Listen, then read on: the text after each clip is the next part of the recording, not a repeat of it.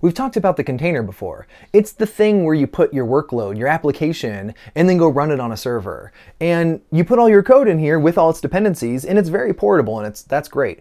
But sometimes your code needs more than just the code to run in an environment. Sometimes it might need a logging agent or a proxy. And while we could put more things inside the container, that makes more processes, and that means we have to manage those processes, and we have to do more like an init system to make sure that we can order them in proper order and kill them when they need to go away. So in Kubernetes, what we do instead of containers is we actually use pods.